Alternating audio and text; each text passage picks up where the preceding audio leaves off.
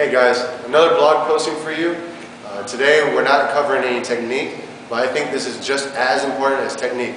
It's how you guys approach training and coming to me. Alright? It's physically what you eat, how you dress, okay, what protection you take, as in my goalkeeper is wearing hip pads, alright, as well as how much water you drink. Again, I always preach you want to do your work early. So when I talk about what to do before you practice, you want to be doing this throughout the day. Right?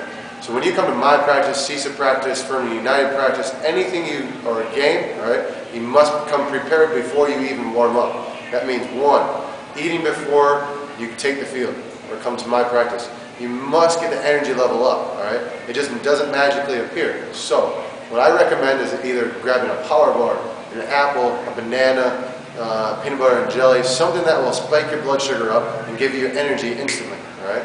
Secondly, is drinking before you're thirsty. This is very important. When you're going through a day, all right, just carry a water bottle with you, drink it, sip it, do it all day long. That way, when you enter in practice, you're already hydrated and you're ready to go. If you're not hydrated, your body does not function at all. All right? Thirdly, wearing enough clothing. I know I'm from Michigan, all right, so you guys will not get away with this down here. You have to bring layers and layers of clothing. All right. First layer should be a moisture-wicking material, not cotton, or it'll just sit on your skin and make it cold. That's why a lot of my trainees have been cold during warm-up. Right?